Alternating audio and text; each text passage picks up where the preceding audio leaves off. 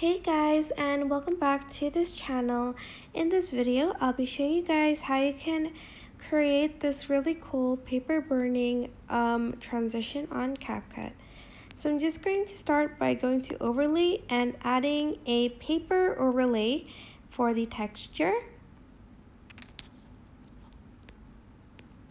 So I just added this paper texture. I'm just going to click on it and rotate it. So go to edit and rotate it and resize it so it fits the whole frame and have it till the end of the video. Then you are going to go back and you're going to go to splice and you're going to sort of choose the one that you think fits best for the picture.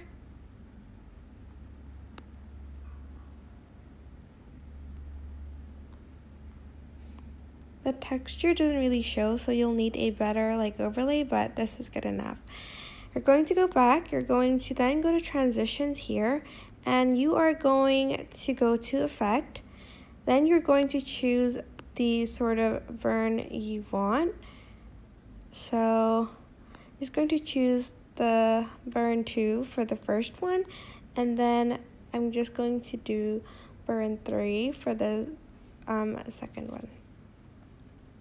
You can also make this cooler by clicking on the second video and changing the filters of the videos so it shows a huge difference.